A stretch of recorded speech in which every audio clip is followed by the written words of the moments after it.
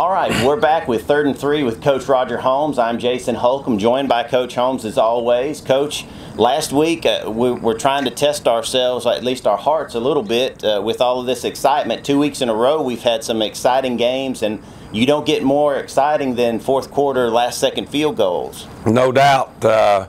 Week before, overtime, extra point win, 1 point win. This week, Shamrock Bowl, wide left over my left shoulder right back here behind these goalposts, and thought it was neat hearing the radio guys, one of the East boys saying Lucky the Leprechaun was sitting up on that left upright.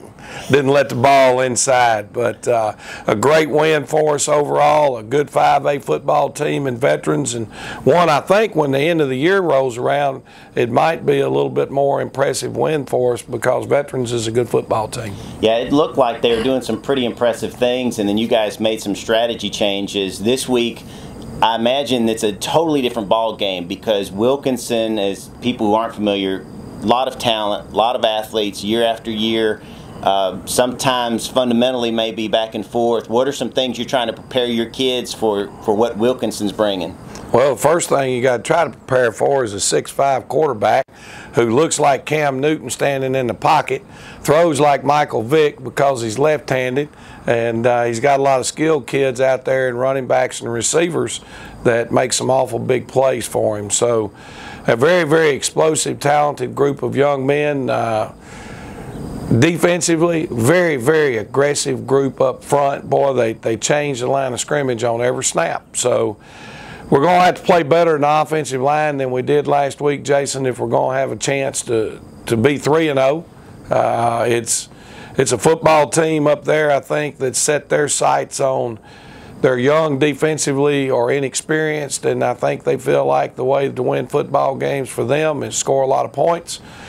We've got to play solid, sound defensively, eliminate big plays. From an offensive standpoint, we have to be more consistent and block better up front. And finally, who are 3 guys that come to mind as guys that played either up to or above their potential last week and are putting you guys in a better position this week to look at being 3-0? Tyler Strickland had a big night for us. Our first touchdown drive, we converted a pass route to him on 3rd and 12. 3rd and 13, he turned it into a first down. He had a pick 6 on defense, but Jermaine Cooley got a hand out and tipped a slant route, and Tyler was the recipient of the tip ball. Ramon Pittman had a big night for us the other night with 90 yards rushing and like 8 carries or 9 carries. So solid night for him. You know, we need different players every week to step up and then do some fabulous things, and we look forward to this week of seeing who that next Irishman who's going to make plays for us really is.